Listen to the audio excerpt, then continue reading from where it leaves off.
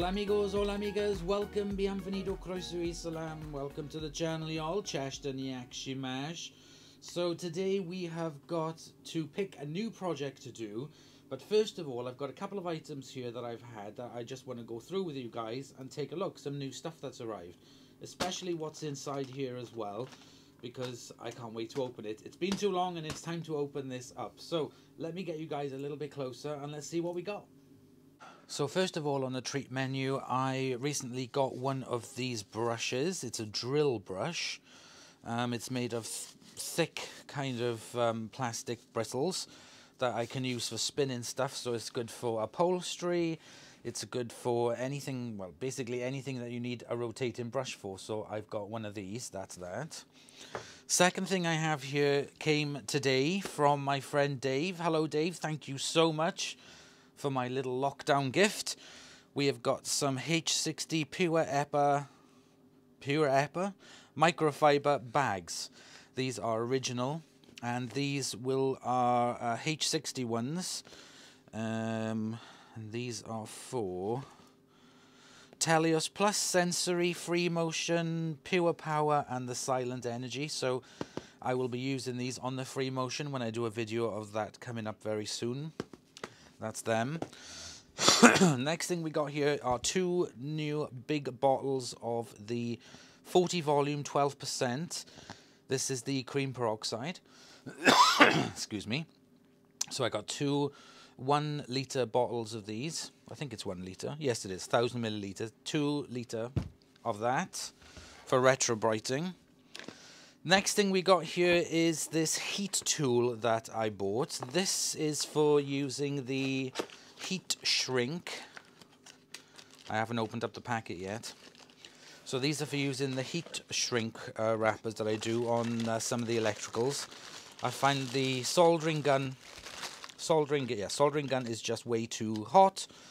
And if I use a flame or a little flame torch thing I got, again, it's too hot. So this is a little bit softer to use so that I can heat shrink, especially the ones with the solder and the flux already inside them.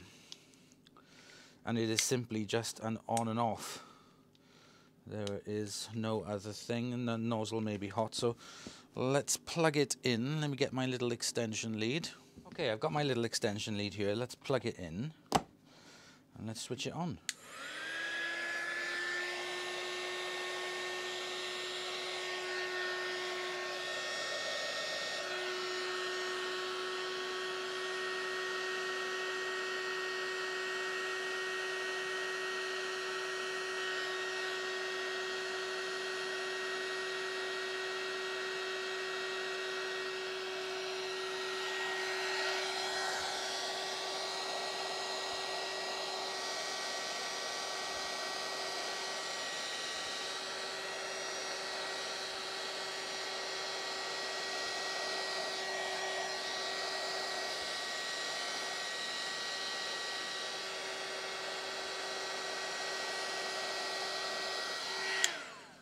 So that's basically it. It's like a mini hairdryer, but strong enough to do the job that I needed to do for the soldering.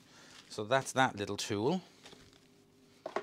Now the final thing I have is nothing to do with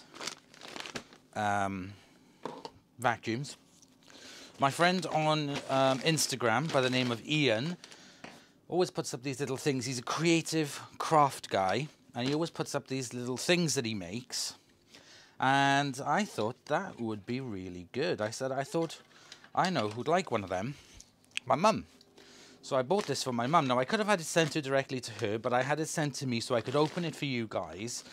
Check in the video description. The link to Ian's Instagram is on there. If you go on there, you'll see these that he makes, and he can make them custom. Size, color, everything. Fantastic. Now, let's take my little... I haven't opened this up.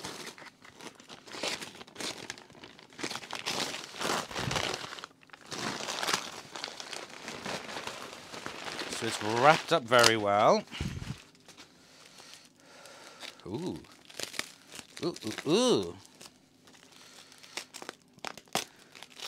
These are really cute, really creative. Now, my mum loves wild lilac, so I gave him, oh wow, so I gave him the kind of colours that I wanted it to be done. And unfortunately, something happened and Ian was delayed in sending it. And I was like, look, it doesn't matter. I'm in no rush whatsoever. I just had a sneak peek. So first of all, he has made one for me, which is this. Oh my God, that is so cool. That is a pom-pom wreath with all the different colours on it. That's beautiful. That's really nice. This one is for my mother, and it's to remind of wild lilacs. So let's take it out. Oh wow, there's a note inside as well. Thank you, 15% off next order at Maranta Makes. So there we go, that is his at maranta.makes. If you go on Instagram and have a look for him. So I got 15% off my next order, excellent. And this one is for my mum, and this one is the because she likes wild lilacs. So we've got the purple of the wild lilacs, and then the little bits of green then, which are like the leaves for it. And there are some feathers on the inside, some lovely lilac feathers. And there we go, and then she can hang this up on her wall. And she can have that on there, and it reminds her of wild lilacs. So that's beautiful. All these little pom-poms, all made by hand, all stuck on by hand onto a wreath on the back. Look, it's all beautifully crafted, and there's a little hook there, so you can have it hook on the wall. And yeah, I'm going to hang it up. So this one is going to go back into here, because this is going to go back to my mum. I'm going to send it on to her. I'll pop it there. And then this little one is one for me. So this is going to go on the wall behind me. So I think I've got a spare nail sticking out somewhere. Anyway, I'm going to do that. I'm going to hang this up. So thank you very much for Ian for making these for me. And for the gift, which is going to be on the channel. And like I said, if you go to at Maranta, MARANTER.makes, and take a look for it there. But the link will be in the video description as well. So thank you very much, Ian, for this. Really, really nice. Love it. Very, very crafty. I love crafty ideas. And yeah, that's beautiful. That can go with the orange to match my shirt and the back wall. So let me get cleared up and we will crack on with what we're going to do next. So today we are going to be working on this.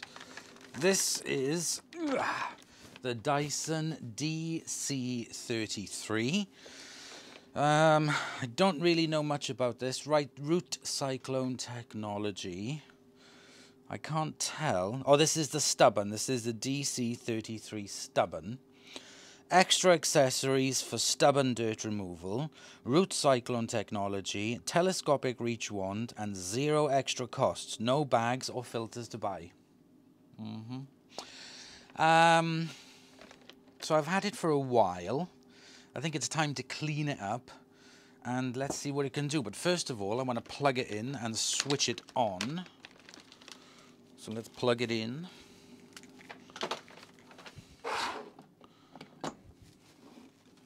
Switch it on.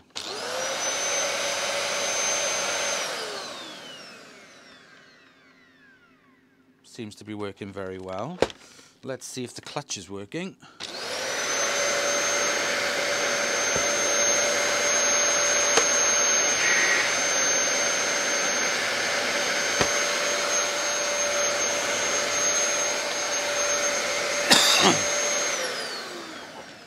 So we have power, but we don't have a clutch that works.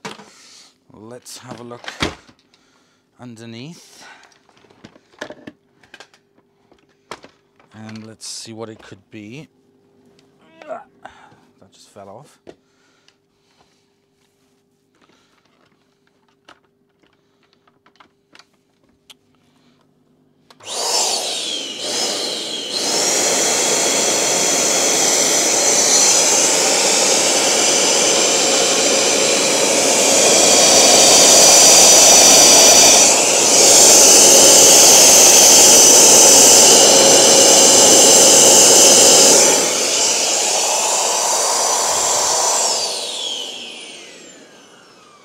there's definitely something with this that is not right.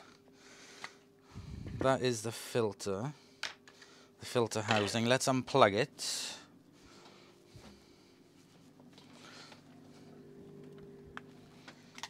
Right, it's unplugged. So let's get you guys closer and let's have a look and see what's going on here. I really do not know much about these machines, so let's start taking tools off.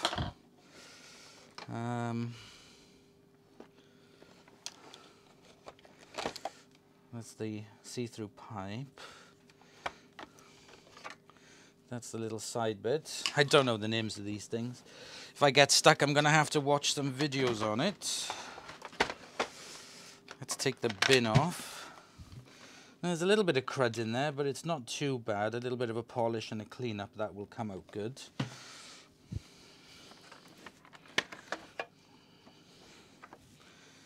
That's the exit filter, which is full of carbon dust. I think I have spare parts for these. This, by the way, is the Dyson serial number BT3-UK BME 6475A, 1400 watts, DC33, made in Malaysia. Right, okay. Let's take the hose off. Oh, that's... Oh yes, because you have to put that. Do you? What? Ah, right, okay. So that's how that works. Nice and easy. Okay, so there's the wand. Let's take the wand off. Let's take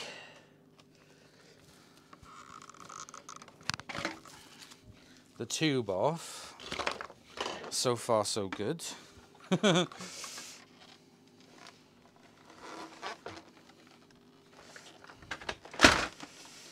Now, oops. Let's take a look in here. Looks like something in the clutch is broken. Looks like broken plastic in there. I don't know, so let's get this cover off.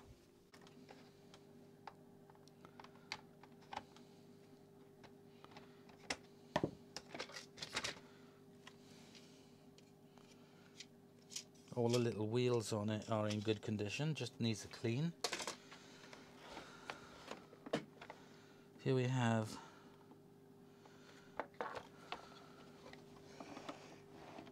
looks like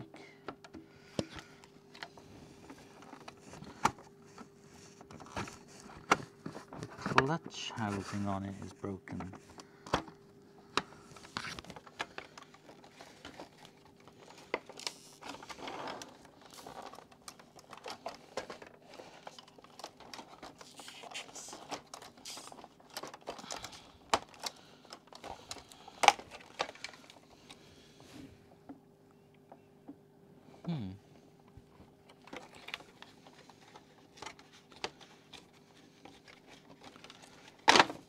Pipe off.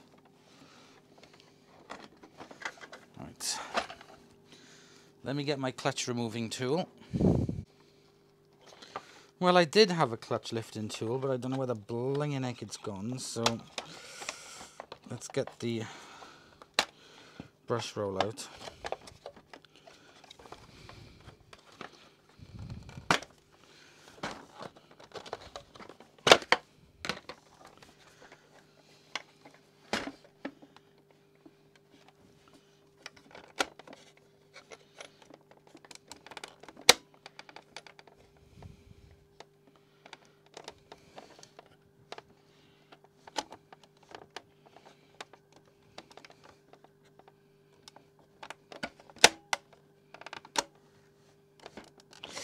Right, okay.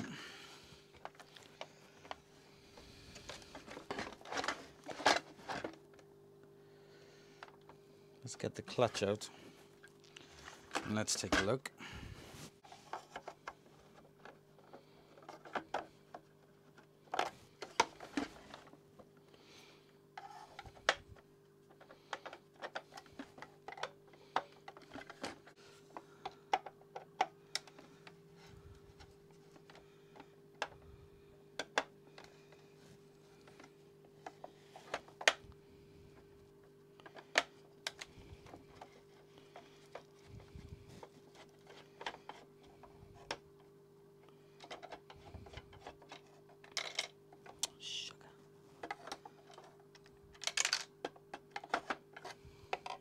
it fell inside.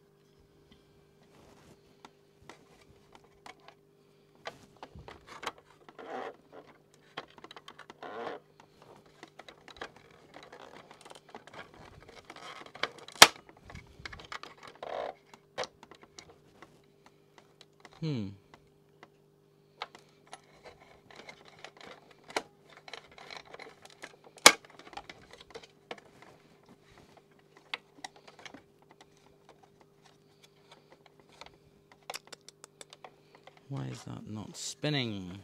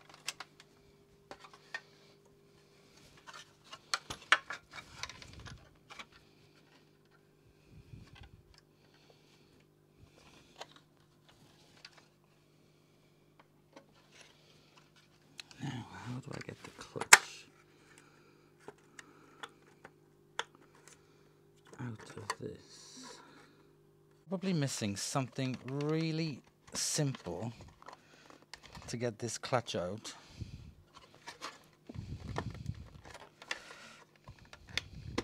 Oh, there we go. Haha. Right, so here's the clutch.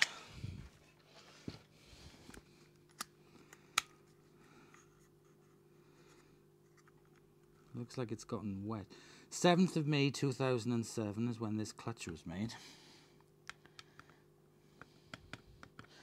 Let me get some little things for that and open it up. It looks wet on the inside.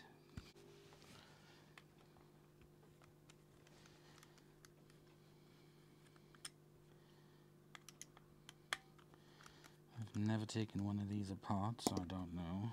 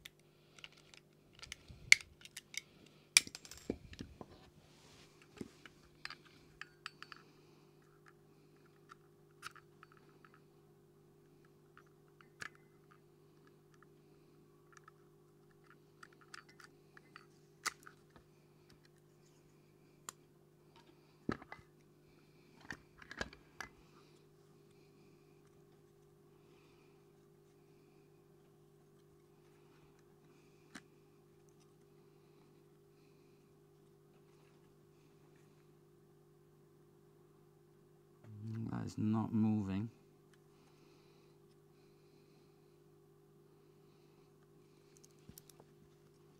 Ah. Okay, it is moving. Let's drop some lube into it.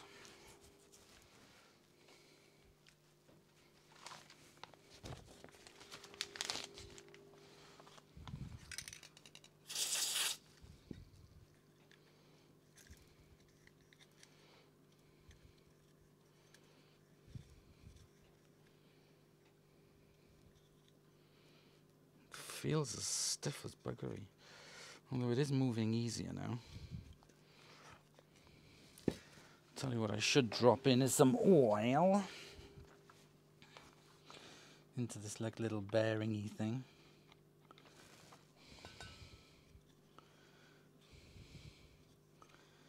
I'm under the impression that this is supposed to move freely.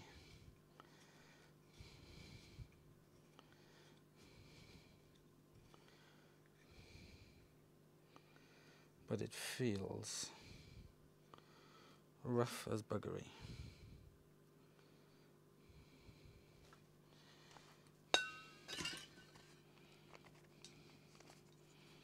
Is that some sort of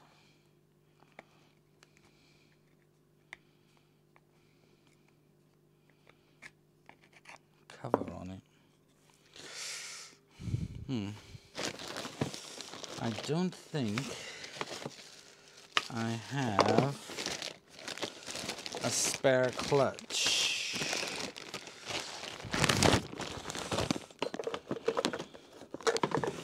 These are all my Dyson bits.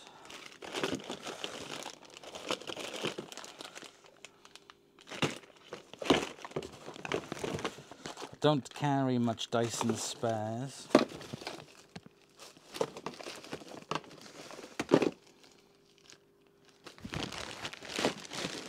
So no, I don't have a spare clutch. Oops.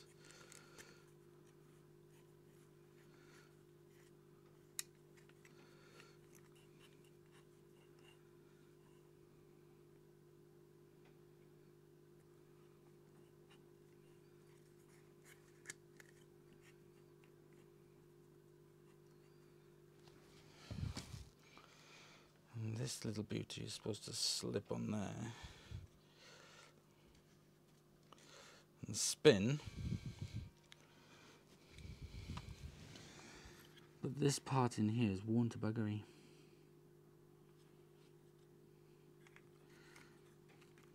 That ain't gonna go anywhere. That is knackered. Knackered and stuffed. That bit's broken off. Something's been wedged in it and has broken it. Definitely. Right. Okay. That's brought it to a sudden halt. So it looks like I'm going to have to get a DC33 replacement clutch mechanism. Now I do have another DC33.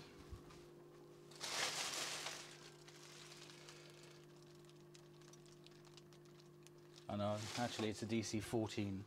The other one I got is a DC14, it's not a DC33.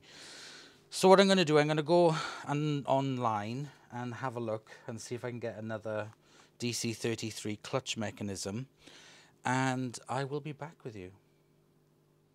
It's been 2 days and the parts have been ordered. So I've ordered a new one of these without a broken part. I have ordered a new mechanism, a new clutch. I've got a new pipe there, and I've ordered a new gasket seal as well. And this is the clutch that I've ordered new. I've cleaned out, I took off the top of the Cyclone. I've cleaned all that out, washed it all out, and the cover for it. I just need to put the gasket and then the gasket on, and then that. I've also washed the exhaust filter cover, the floor head, the pipe, the tray for the brush roll, the floor head, that's all been cleaned, and the little bit of the side, there's a seal, and the bin. So I've cleaned the bin. So I'm going to put all these parts to one side here. Oh, and the top as well, I've cleaned all that. I've ordered a new brush roll for it as well. So that's coming. The hose, I don't even have to clean it. Look how clean that is. That is absolutely spotless. It looks brand new. So I don't need to replace any of that, or the handle or anything, blah, blah, blah. The next thing I'm going to do is to polish the inside of this bin. These bins, they go cloudy. There's nothing you can do about it. The grit and dirt that they pick up makes them go cloudy. But what I'm going to do is I'm going to polish it, see if I can get rid of just a little bit of the cloudiness. And I have a special tool that I bought that I haven't used yet, specifically for doing this. And it is this. This goes on the end of the drum.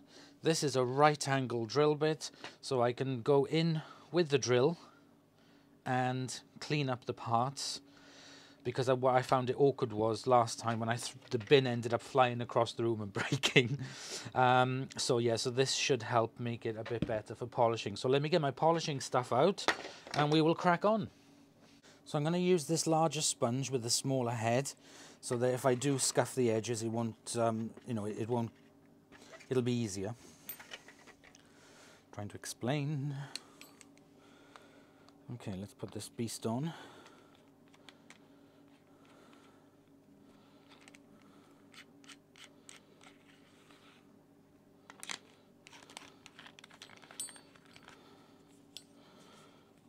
Okay, that's on tight.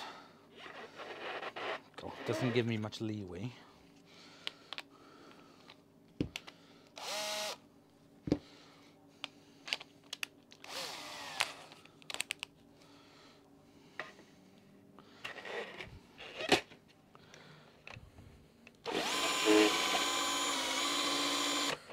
Okay, it's going to be a bit awkward, but it's easier than what it was, so let's make this moist. Never polish on a dry sponge. Okay.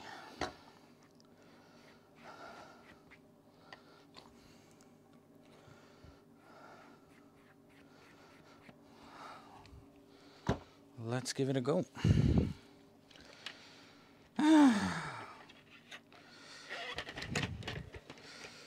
Right.